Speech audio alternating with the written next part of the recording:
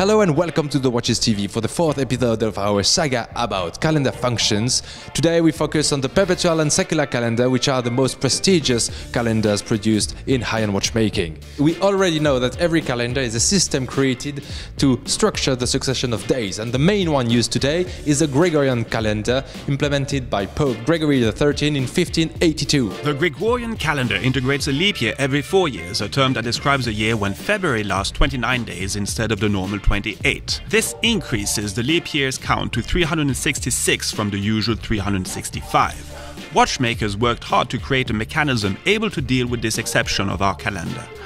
They succeeded in improving the simple calendar system so that it could take into account the leap year. A dedicated hand or indicator on the dial of the perpetual calendar watch displays whether the current year is a leap one or not.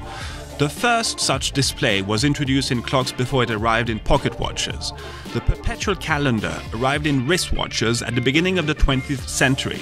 It is, by the way, the first superior complication to be miniaturized enough to fit into the space of a wristwatch. Due to their complexity, the perpetual calendars belong to the high complication in watchmaking. Because of the indications you have usually on the dial, people like its very complex look.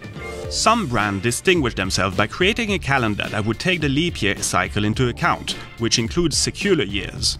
These are years that cannot be divided by 400, like 1800, 1900, 2100, 2200.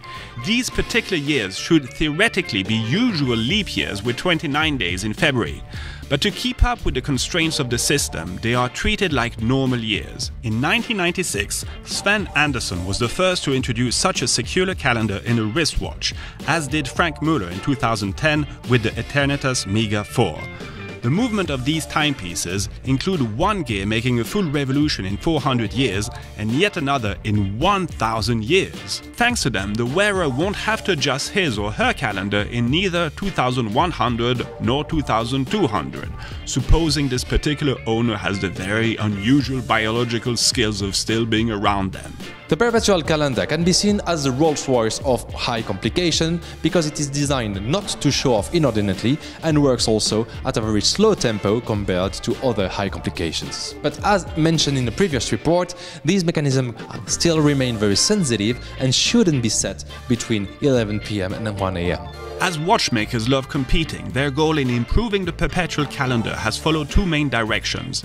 Legibility is the first one, as normal perpetual calendar dials sometimes seems like a nest of hands. The second one is usability and security in setting and adjusting. The Gröbel Forcé perpetual calendar with Equation of Time, presented 2013, includes both these improvements. The date can be read easily across a single line, and it can be set at any time and in any direction using only the crown. Perhaps more artistic and creative, the LM Perpetual by MB&F, launched last year, replaces the subdials with white rings to optimize the visibility of the movements underneath. The caliber was also entirely conceived to be easily set thanks to tiny pushers on the case band. It also includes a newly engineered and exclusive mechanical system running the calendar. Finally, the purest and maybe most elegant perpetual calendar is the Slim d'Hermès perpetual calendar presented last year. Here the settings are secured and simplified even if you still need to use correctors to adjust them. But the dial boasts amazing design, and the presence of a moon phase indicator lends it a tremendously chic twist. So this was what we wanted to share with you about the perpetual and secular calendars. See you soon. Bye!